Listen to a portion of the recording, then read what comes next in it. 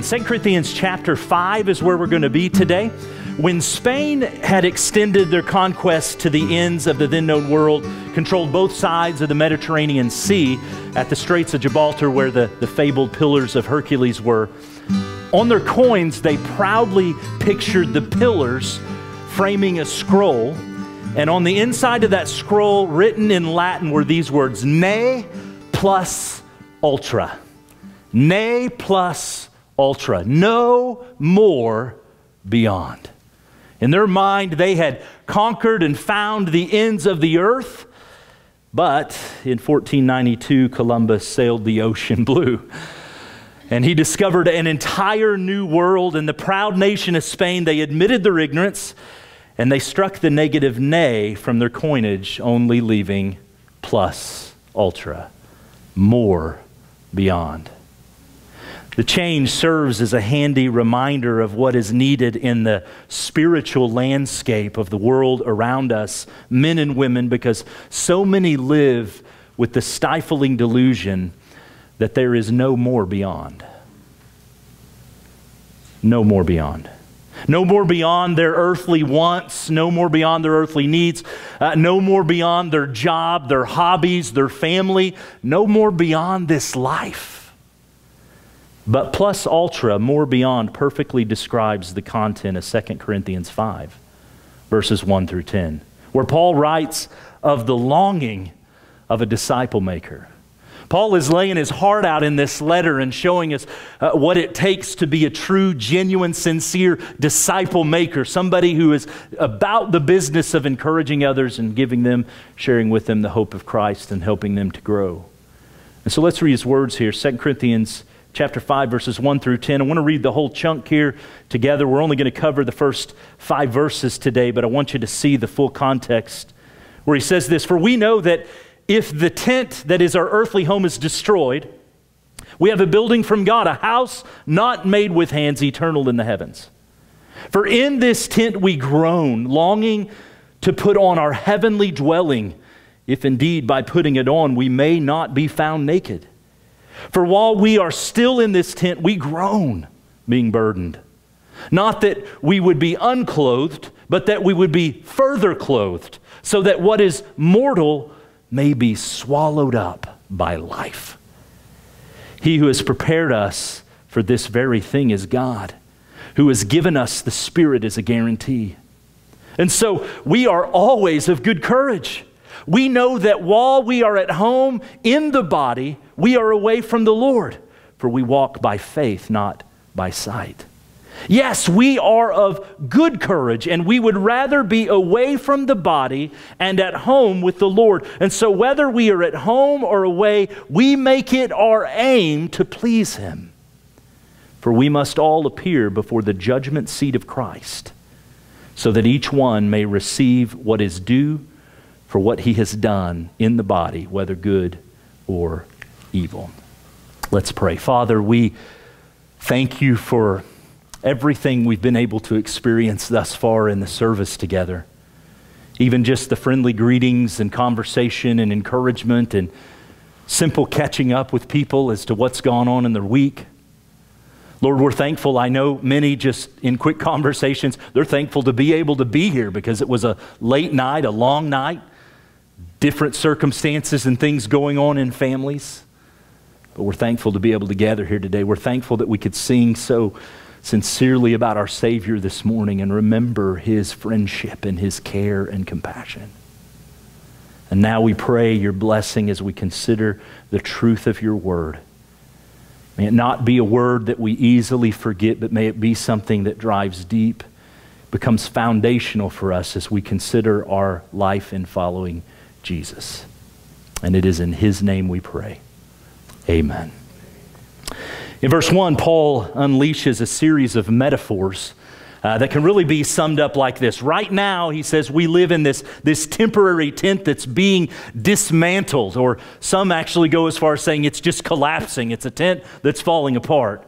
But in Christ, we look forward to a permanent, eternal structure. And when you think about his audience, those in the Roman world, they knew what it was to live in tents. Many of them were traveling salesmen, and so they would set up at markets. Some of them were traveling athletes, and so they would set up outside of the different centers that they would compete and have competitions. Roman soldiers certainly knew what it was to be in a tent and to live that life, but they also knew, in contrast, of the permanence of some pretty amazing structures. The Colosseum, which a lot of it still stands today, 70 AD, they knew how to build structures that could last. And so they saw both sides of this instance. So the contrast Paul wants us to understand is something that's temporary versus something that's permanent. Something that's insecure versus something that's secure. Something that's weak versus something that's strong. Something that's cloth or leather versus something that's stone and going to remain. Now, I desperately want to like camping.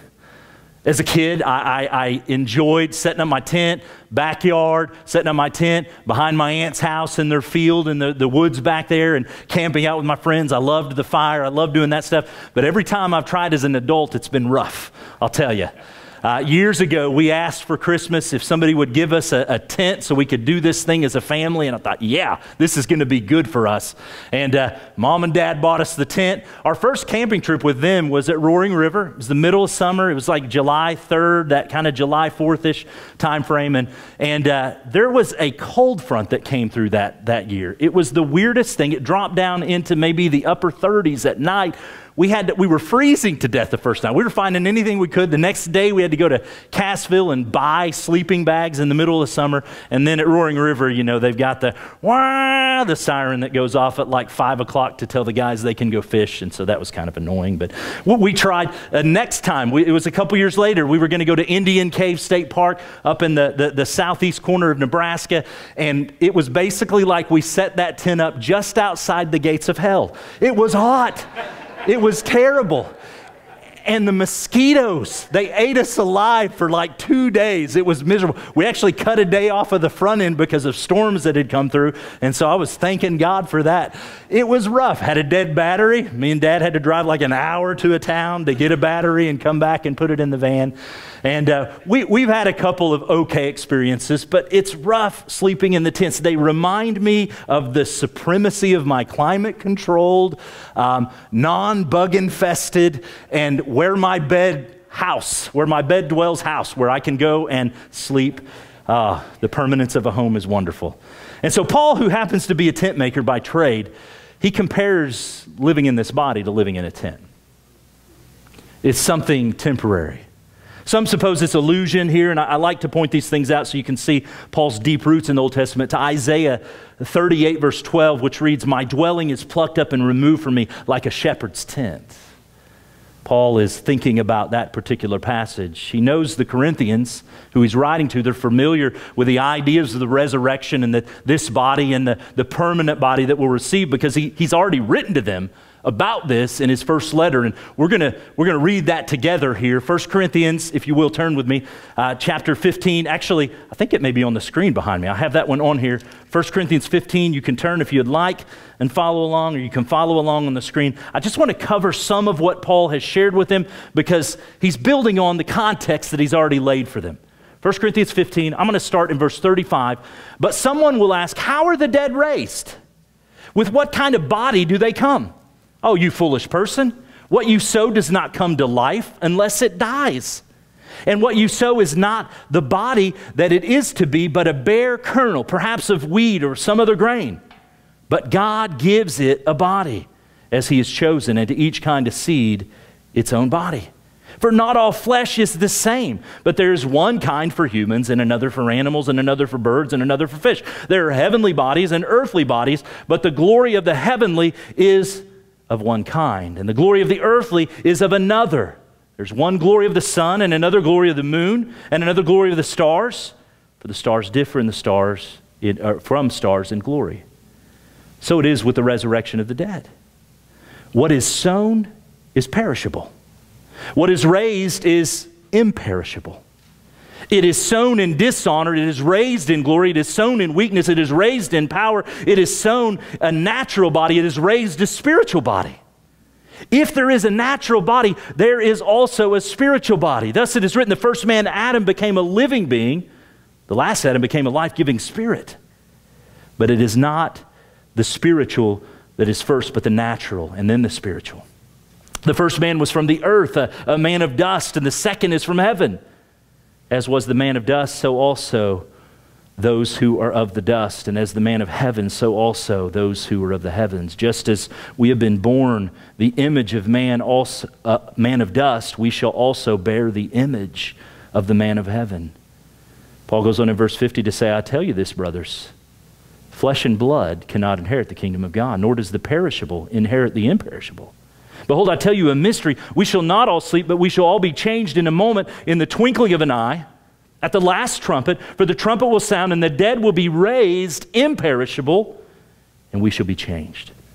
For this perishable body, he says, must put on imperishable, and this mortal body must put on immortality.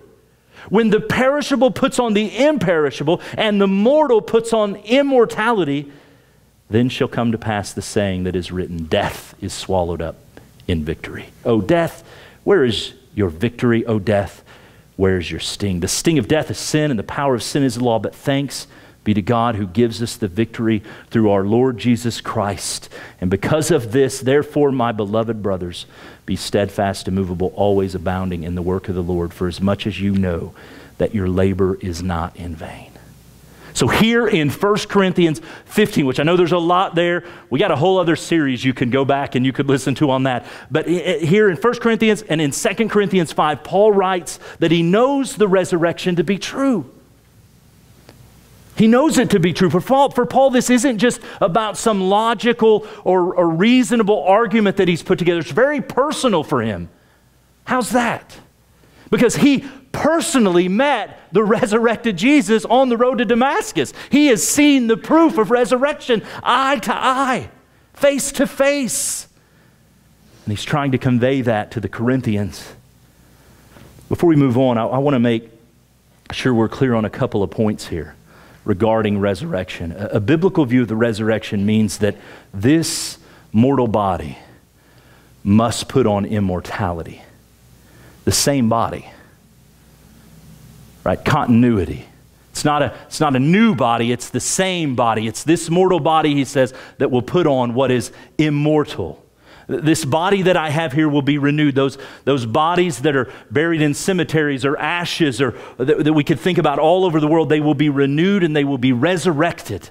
And if Jesus is the first fruits of the resurrection, which Scripture claims him to be, and just as his body was raised, our bodies will be raised. And there's even some semblance in there of who they were. What was Jesus doing when they said, I don't know if I'll believe him. Thomas was doubting, and he said, look at the prints in my hand.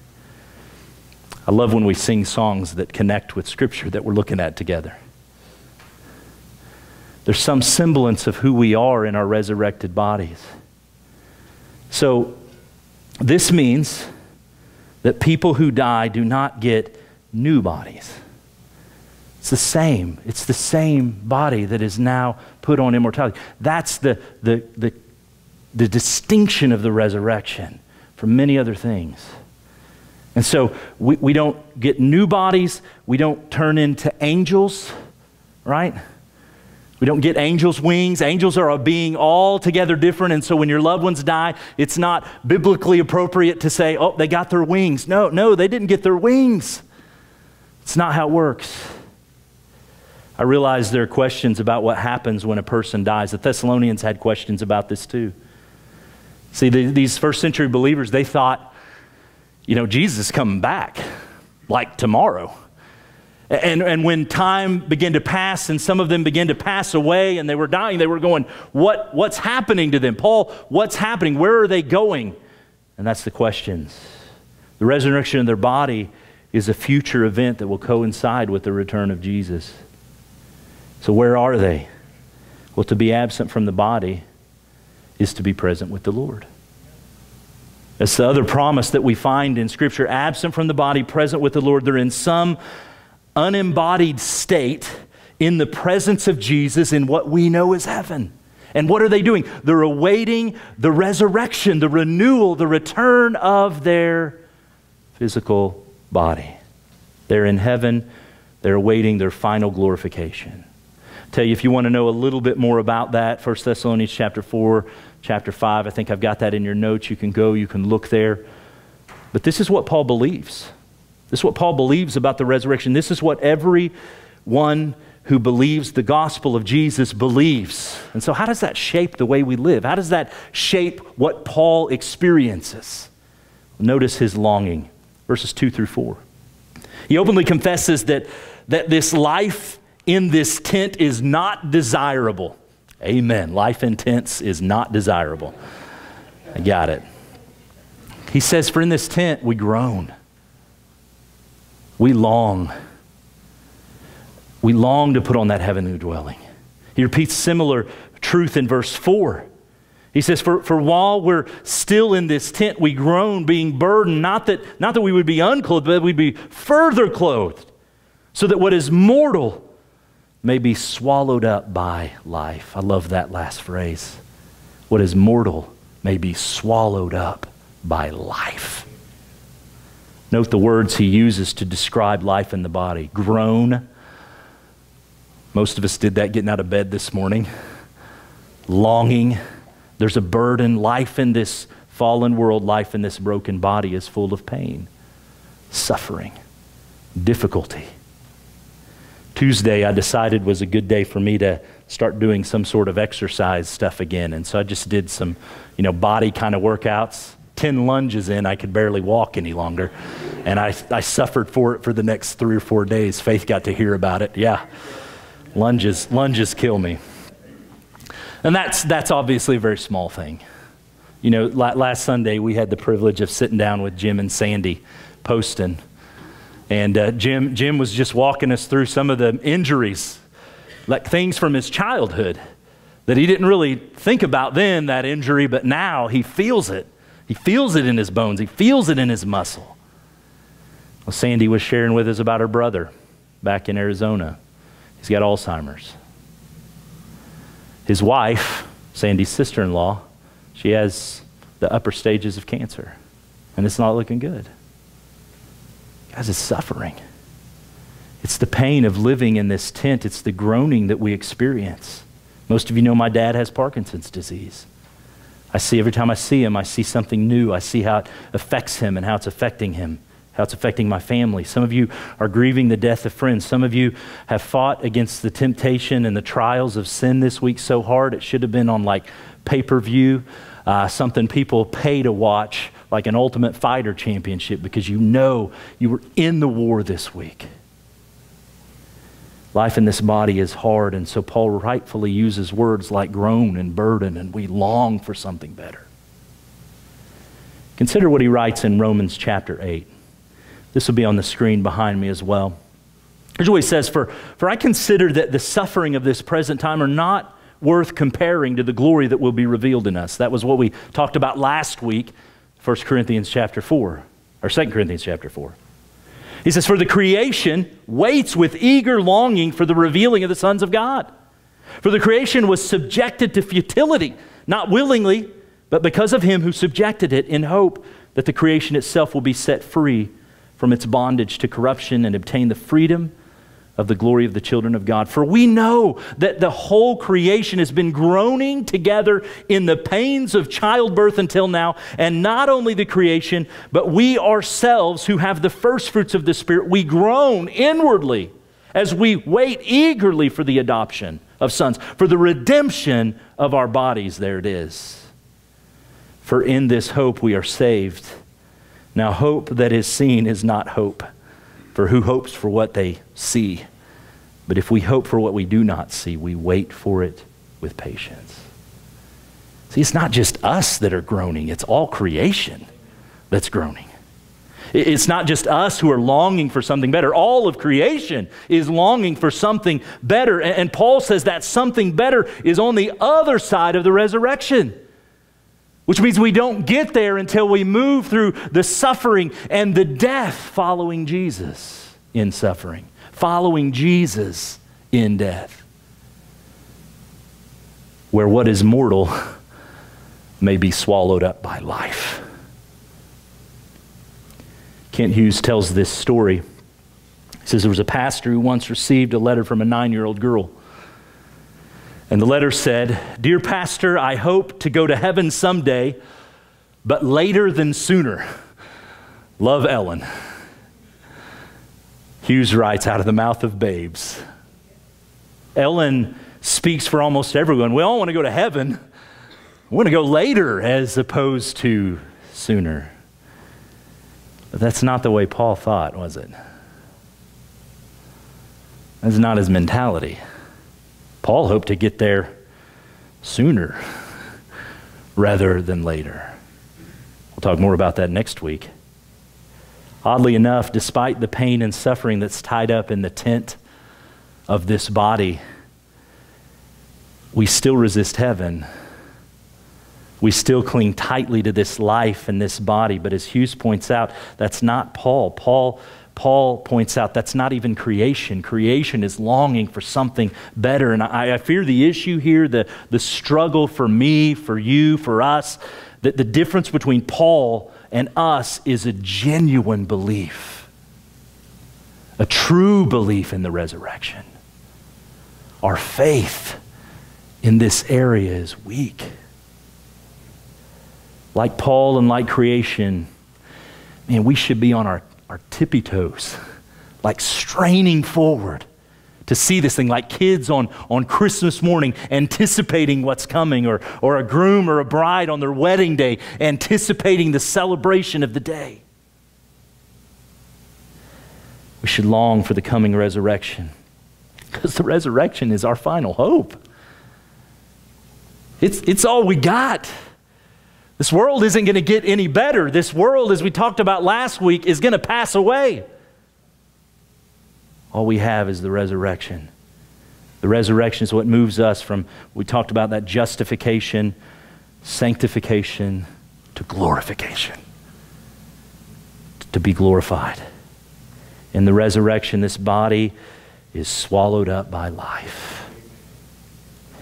So we have covered Paul's longings in 2 and 4, but what about verse 3 right in the middle? There's an interesting structure to what Paul does here. Verse 1 and 5 tend to match a little bit, 2, 4 match, and then you got 3 right in the middle. And he says, if indeed by putting it on, we may not be found naked. Paul here writes that he longs for the resurrection body so that he's not left naked. There's a couple significant cultural issues that Paul raises that I think we need to address. In Greek philosophy, the body, the physical world was viewed as a hindrance. It was something that was in the way. The real human was the spirit or the soul of a person. And so if one could get rid of the body, if one could distance themselves from the physical, they could truly live. This was known as Gnosticism. It was all throughout Paul battling this as he writes letters to the different churches. Well, that philosophy flies in the face of the Creator, who on the 6th day said, "It is very good. Everything that I've made is very good." It flies in the face of the Redeemer who comes and he is making all things new again, leading to the resurrection of the body. That's why the resurrection was such a controversial issue in the day. It's why it was such a controversial issue that Paul had to write to the Corinthians that whole chapter 15 about it and how it worked and its roots into the Old Testament. That's why when Paul would speak in different settings and he would talk about even the cross, and that was foolishness to people, but they would listen. But when he would come to the resurrection and talk of the resurrection of the dead, they'd say, "Oh, Paul, are you kidding? Are you kidding me? Resurrection? No way." Well, additionally, there's the use of the word naked here. That carries some cultural baggage too. When you see sculptures or paintings and so forth from the Roman era, what do you think of? You think of marble and you think of naked, right? They didn't put clothes on anybody. And they didn't do that for their own reasons. They had everything. They had bathhouses, right? Athletic events. They would compete in the nude. This was just common in their particular culture. And the Jews struggled with that. The Jews struggled to assimilate to that part because the Jews had a different foundational belief about nakedness. It goes all the way back to Genesis, where Adam and Eve saw their nakedness and they were ashamed. They were ashamed. Paul says, I don't want to be naked. I don't want to be found that way. I don't want to be ashamed. He says, I don't want to be found shamefully naked. My understanding here is Paul, when he says to be found naked, is to be separated from one's bodily life. Paul doesn't want that. He doesn't wish to be without his body. Therefore, his hope is in the resurrection. His hope is that his body will clothe him once again, and he will experience that life. Mortal body will be swallowed up with life. All this comes to a head as Paul concludes with the hope or the source of the resurrection. Verse 5. He who has prepared us for this very thing is God, who's given us the Spirit as a guarantee. Paul's hope is not in himself. His hope is not in the Corinthians and what they might do. Here he clearly states that he who has prepared us for this very thing is God. So that goes back to what he already said in verse 1. Again, those similarities between these verses where he says, we have a building from God. This eternal, this permanent, it's from Him. As he wrote in chapter 4, verse 14, just as God, the Father, raised Jesus from the dead, He will also raise us. Salvation is God's work from start to finish. It's His mercy, it's His grace. Several years ago, we bought our house, and included in that offer a small down payment, a very small down payment, but a down payment nonetheless. And a down payment acts as a guarantee between you and who you're buying something from that you're serious about this. That this isn't something you're just doing on a whim, that it's something that you're serious in following through with this. It's a way saying, I mean business. And Paul says here that the Holy Spirit has been given to us as a guarantee of the coming resurrection. A down payment. God doesn't just say, hey, I promise you guys that I'm going to come back. No, He says, I'm going to have my Spirit indwell you until I come back, until the resurrection. What an incredible promise is made. Ephesians 1, Paul writes this, the Spirit is the guarantee of our inheritance until we acquire possession of it to the praise of His glory. The Spirit not only empowers us, but assures us that the work God started, He will finish. What more does He have to give to assure us of the hope we have in the coming resurrection? It's also the assurance we find in Romans chapter 8. We read a significant portion of Romans chapter 8 just a moment ago. I'm going to pick up where we left off. Paul's beautiful conclusion here. Romans 8 verse 26. After he speaks of the groaning of creation, he says this in verse 26, likewise the Spirit helps us in our weakness. We do not know what to pray for as we ought, but the Spirit Himself intercedes with us with groanings that are too deep for words. And He who searches the heart knows what is the mind of the Spirit, because the Spirit intercedes for the saints according to the will of God. Even when in our groaning we don't know what to groan, the Spirit is groaning for us. Notice verse 28. And we know that for those who love God, all things work together for good. For those who are called according to His purpose. For those whom He foreknew, He predestined to be conformed to the image of His Son, to be glorified, in order that He, Jesus, might be the firstborn among many brothers. And those whom He predestined, He called, and those whom He called, He justified, and those whom He justified, He also glorified. Amen. So what shall we say to these things? If God be for us, who can be against us? He who did not spare His own Son, but gave Him up for us all, how will He not also with Him graciously give us all things? Who shall bring any charge against God's elect? It's God who justifies. Who is to condemn? Christ Jesus is the one who died, more than that, who was raised, who is at the right hand of God, who indeed is interceding for us. Who will separate us from the love of Christ? Will tribulation, distress, persecution, famine, nakedness, danger, sword?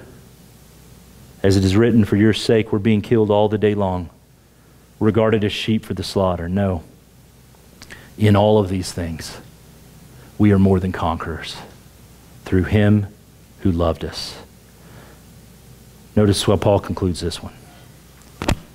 For I am sure that neither death nor life, nor angels, nor rulers, nor things present, nor things to come, no powers, no height, no depth, nor anything else in all creation will be able to separate us from the love of God in Christ Jesus our Lord. Nothing. Death itself. Death is the means to greater life, right? Let's begin our application right there, because what hope? What hope? I mean, I don't know if there's a more encouraging and uplifting passage than Romans chapter 8 as a whole. It's an incredibly beautiful chapter. In our lives, we mess a lot of things up. Home projects, meals, relationships with other people. We mess all sorts of things up, but we cannot mess this up. Nothing disturbs this. Nothing will mess this up. He doesn't quit on you, so don't quit on him. Don't doubt his faithfulness. Don't doubt his goodness and his kindness and his grace and his mercy. Keep following, keep slogging through the mire of suffering. Keep sinking into the depths of that J curve where we're just suffering and dying with Jesus. Keep hoping, keep praying, keep longing. Keep standing on your tiptoes in anticipation of the coming resurrection. Because resurrection is coming. Do you long and groan for it? Do you long and groan for the resurrection? Hughes writes this, he says, do you groan in this body, longing for your heavenly dwelling?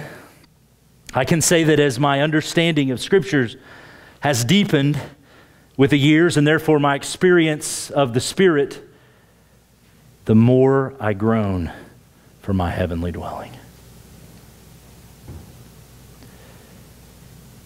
And there's this insightful thought by Lewis. It's on your bulletin if you want to read, follow along there. There have been times when I think we do not desire heaven. But more often I find myself wondering whether in our heart of hearts we've ever desired anything else. It's the secret signature of each soul, the incommunicable and unappeasable want. The thing we desired before we met our wives and made our friends and chose our work, which we shall still desire on our deathbeds when the mind no longer knows wife, friend, or work. Here, I think, is our problem, our struggle. The longing is there, but we're constantly trying to fill the longing with some other thing that simply won't satisfy. We convince ourselves, and we're tempted to think that the temporal things of this world will fill that longing and groaning.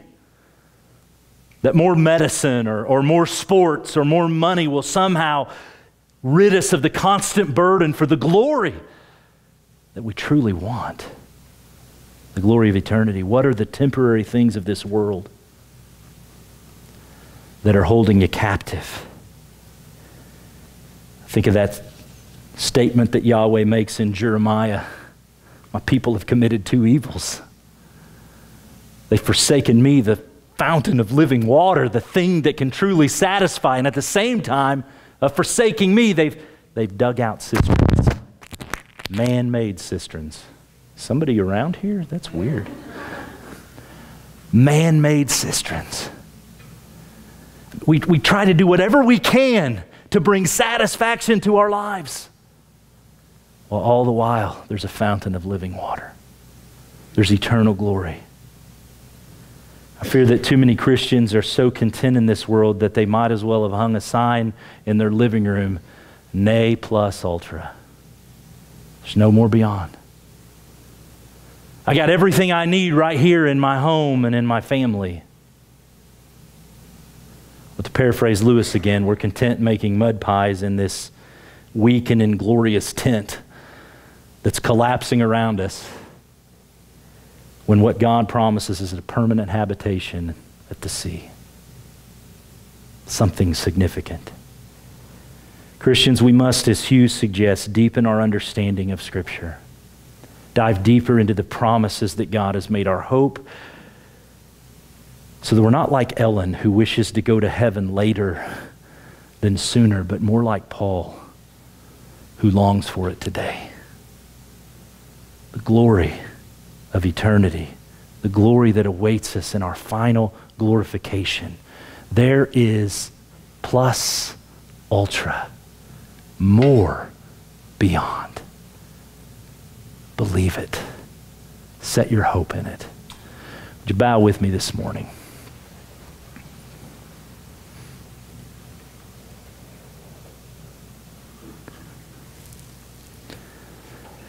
Do you know the hope of the resurrection? Have you placed your trust in the first fruits of our resurrection, Jesus Christ? He lived for you. He died for you. He rose for you. And today he invites you to put your faith in Him. Not in your goodness, not in your works, in Him. In Him. Jesus follower, today I want to encourage you to look to heaven, to look to the resurrection as the thing that will truly satisfy. There is a glory that awaits that, as we learned last week, is beyond any of our comprehension or measurement. What are the things of the world that are distracting you from seeing it? From a disciple maker perspective, when we're helping other people who are struggling with the burden of this life, they're longing, they're groaning, what are we offering them? Are we offering them the hope of resurrection? Are we offering them the fulfillment of salvation? Or are we offering them some sad substitute of the world? I'm going to give you some time now to pray. If you're here and you would like to pray with somebody, maybe there's some specific things going on in your life. Maybe you have questions about the resurrection, the hope of Jesus. I would invite you to come forward at this time while everybody's quiet and people are praying. And we'd love to partner you up with someone who will pray with you. But this is a moment of commitment. This is a moment of response to God's word today. Let's use it wisely. Father, forgive me for so often being distracted, trying to find satisfaction in the things of the world.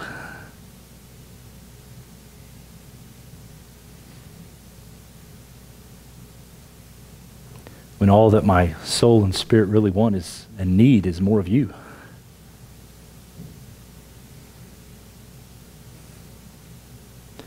So God, help us as we groan and suffer and burden, carry our burdens through this life, that